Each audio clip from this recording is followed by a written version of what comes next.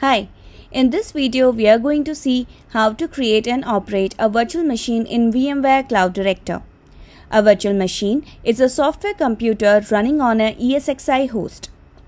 A virtual machine can run an operating system and its applications from a wide variety of operating systems available, be it Windows, Linux or any other operating system. It can consume hardware resources for compute and networking. Connecting the virtual machine to a network and placing it onto a specific storage enables cloud providers or tenants to have a self-service IT platform. A virtual machine in VMware Cloud Director can be a standalone machine or it can be a part of a VApp. Let's create a virtual machine. Log in as an organization administrator or any other user with proper rights to create a VM. Select the data center in which you want to create a VM. From the left-hand menu, select Virtual Machines under Compute section. Click on New VM. You can create a virtual machine either from a VApp template stored in a catalog or from scratch. In this demonstration, we will create a VM from scratch. Provide the name of the VM. You can choose to power on the machine as soon as it is created or leave it powered off until you have confirmed all your settings. Select the operating system.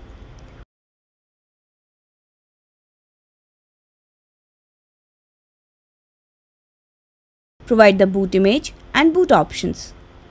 Please note that the ISO image or the boot image for this machine needs to be already uploaded in the catalog by the user with appropriate rights. You can either choose EFI or BIOS. Provide the storage policy for this VM. Make sure you provide the right amount of disk space for the VM to install the operating system. You can choose to provide the network information now or it can be added later.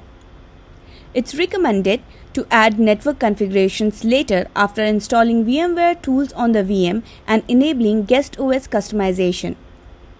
Once the machine is created, click on the name of the machine and see the details.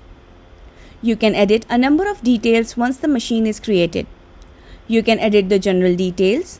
You can change the name, storage details, and even boot options for this machine.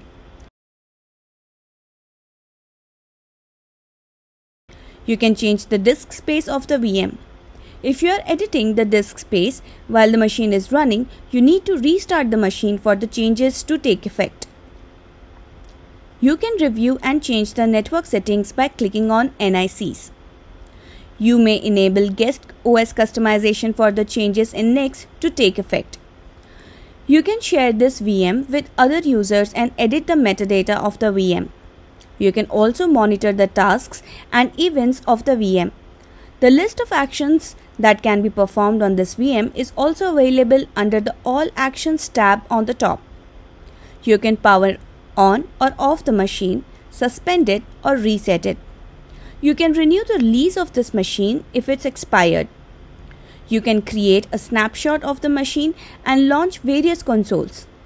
Once the machine is created, you should install VMware tools on it for various networking and graphic functions. You can move or copy this machine to other VApp. You can change the owner of the VM, create a template from this VM or convert it into a VApp. Let's power on the machine. Once the machine is powered on, you can log into the machine using VM console. You can now install VMware tools on it.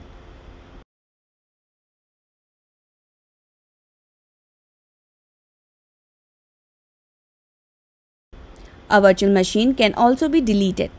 To delete a machine, it needs to be powered off. This concludes this demonstration. Thank you for watching.